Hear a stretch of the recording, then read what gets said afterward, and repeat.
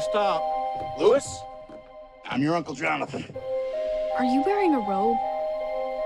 It's a kimono. Here we are.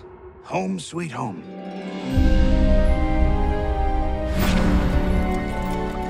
You're Louis, I presume. How was your trip? This old hag is my neighbor.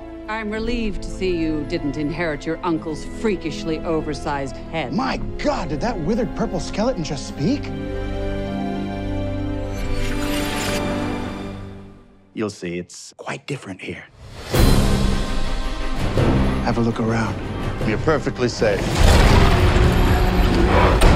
That's safe. As long as it's fed. Do you know what a warlock is, Louis? A boy witch. I think they're a little more than boy witches. Are you saying that you're a warlock? Please teach me, please, please. Okay, have it your way. I can give you the right books, teach you the right spells, but that last 1%, that's up to you. I don't want the creepy little runt. Think I want him?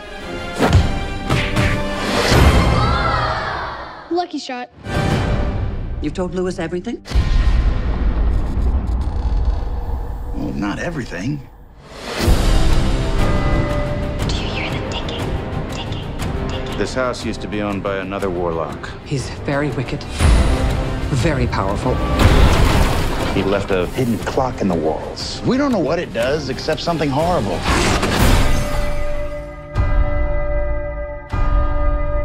Three gongs. Last time it was 4. What happens when it gets down to 1? Nothing good, that's for certain.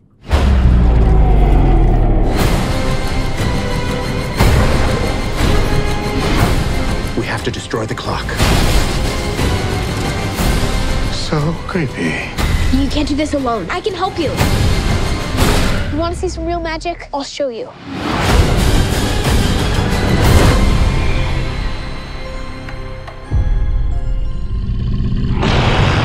Shall we?